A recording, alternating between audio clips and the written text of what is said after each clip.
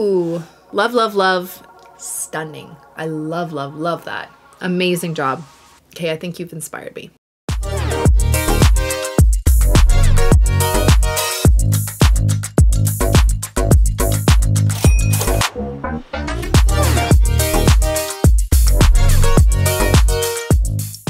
Hey friends, welcome back to another video. My name's Emma Lefebvre and I am continuing finally with my sharing your work series. I know it has been a long time. I only did 2 episodes and I have tons more to go, but it's just been a little crazy.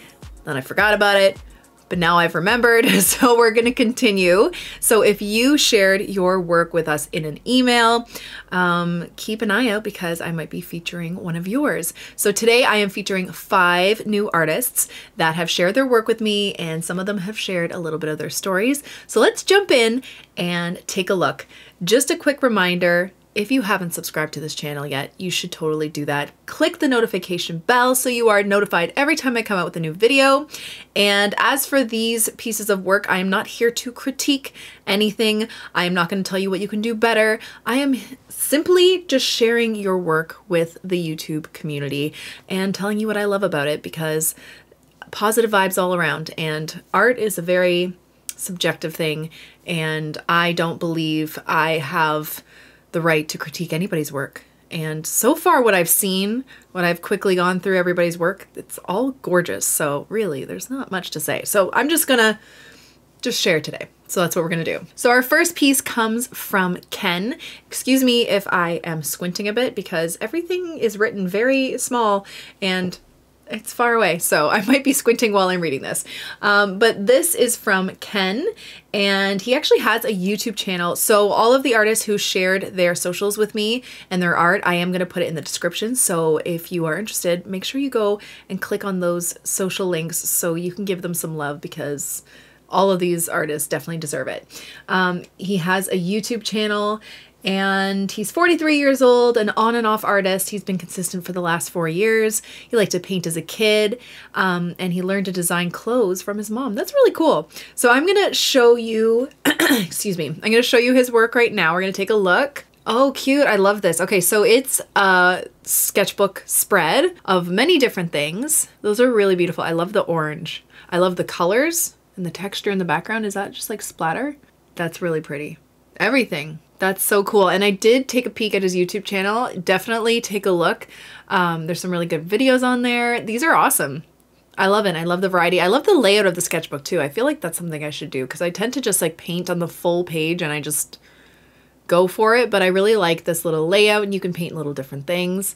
This is so good, Ken. I love it. Love, love, love. And I love your channel. So make sure you guys all check it out. Good job. Thank you guys so much for sharing. Okay, so our second artist is Antje. I don't know if I'm saying that correctly. I am so sorry if I'm not. It says, I'm a pediatric nurse in an oncology clinic, a mom of 2, very busy. Started painting in July this year, and it makes me so happy. I learned some tricks from your YouTube videos and hopefully became better. The second picture is the favorite animal of my son. Last week was his birthday and I gave it to him as a present. Okay, and she's from Germany. So let's take a look.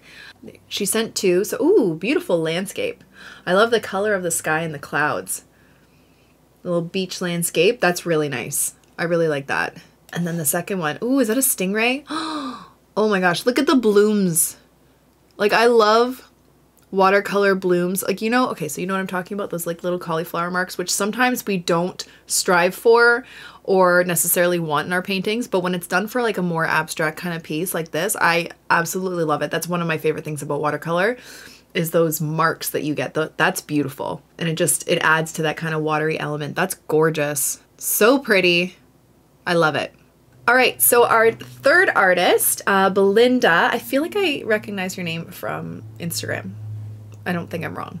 Belinda, she's gonna be 70 in April, but she started at 65 to see if she could create art. She's in East Tennessee. She has a lot of nature there. She started with acrylics acrylic pours and alcohol inks, but because of the dangers of those mediums sometimes, she decided to try watercolors, and she found me on YouTube. And she also has her own website, which I'm going to link below in the description. She says, I have fibromyalgia and I found getting lost in creating flips the pain switch off. I have your art boxes and brush set and I never miss your posts. Thank you so much, Belinda. That's awesome. Thank you for your support. All right, let's check out. She sent a few paintings. Ooh. Oh, I love the colors in that and the layers. Like, it's not a realistic landscape or anything. It's a bit more illustrative. I love that. That's a lot of fun. One with some darker clouds. See how you get, like, she has the marks in the clouds? That just gives like such a kind of moody feel to it with the watercolor just doing its thing up there. I love that. That's beautiful. And then lastly, oh, that looks like some bleeding hearts. And I've been asked to do those a few times and I haven't. That's really good. And it looks like the leaves that you did for this one, is that negative painting? Am I wrong? I feel that looks like negative painting. That's awesome. It looks like this kind of transparent kind of layered look to it. That's beautiful. Amazing job, Belinda. Really good. Okay, and then our fourth artist today, this is from Naomi. A little bit about her. She said, I started painting back in 2021, shortly after having my second baby and getting diagnosed with postnatal depression. She also has a chronic illness and other mental health difficulties because of this, which I totally understand. I now use painting as an emotional outlet for me. I feel like so many of us turn to art and painting, and especially watercolor, for a lot of these reasons. Like, you guys know that I struggled a lot with my mental health, and that's kind of what drew me to watercolor as well. So it's kind of nice when you hear other people go through something similar and you're not alone. So thank you for sharing that. She said, I also sell my work and I tend to paint in uplifting colors to help improve the mood of myself and others. My work is very mental health focused and I tend to create some of my best pieces when I'm very mentally low. That's interesting. I find I have such a hard time doing that.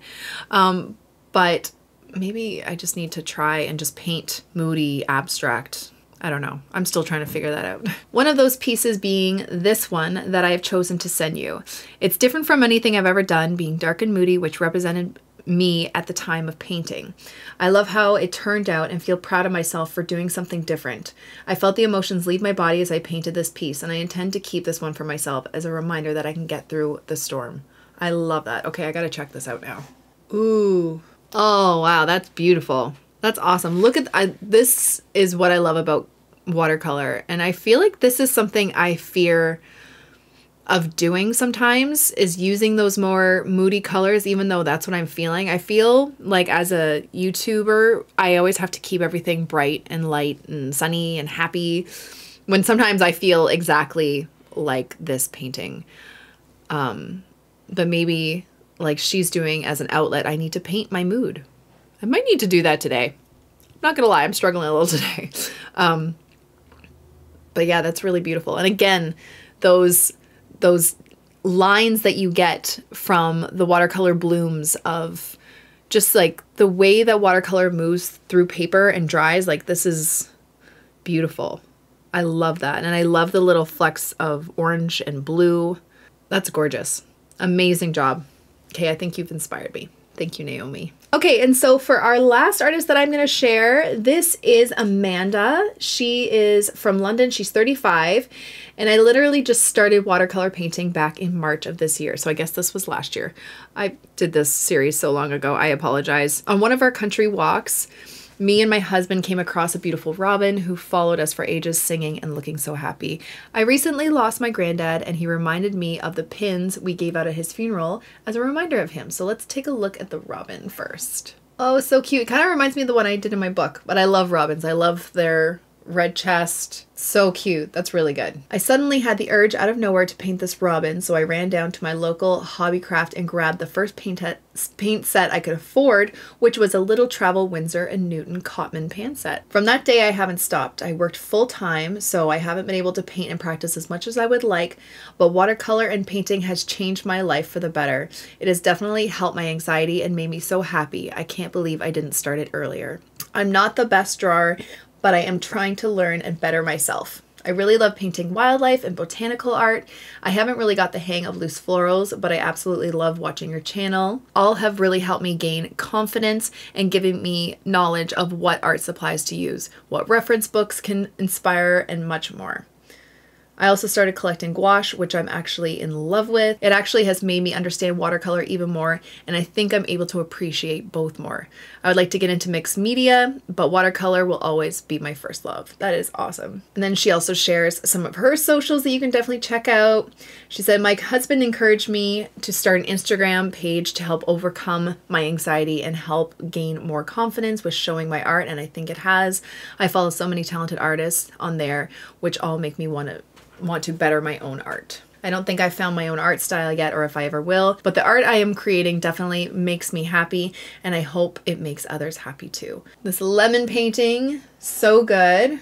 I love painting lemons. That's like one of my favorite fruit. Is it a fruit? It's a fruit, right? Ooh, some beautiful red. I think, are those lilies? I don't remember. They're not the big lilies, but they're smaller. I don't know if they're actually called lilies, but those are beautiful. I love the colors. So nice and spring-like. I definitely need that. And we showed the robin already. And then she also painted this beautiful fox. I am obsessed with the color combo here of the fox, like that reddish brown kind of burnt sienna look. And then the blue you chose for the background with the hint of gold.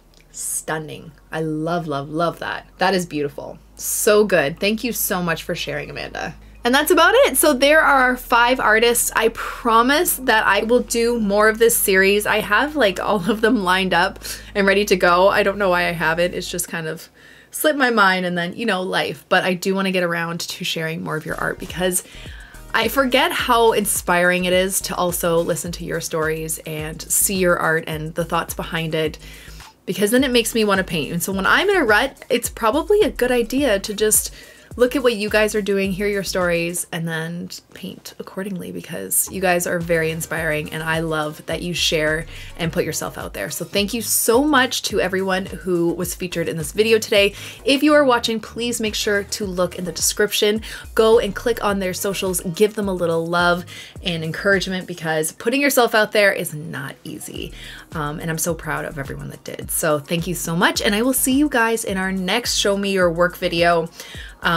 Make sure that if you did submit something a while ago, I feel like I did this in August, I am so sorry, check back, because I might be sharing your work in our next episode, and I am going to try and do this more because it's so much fun. So thank you guys again, and I will see you in our next video. Have a great day, guys. Bye.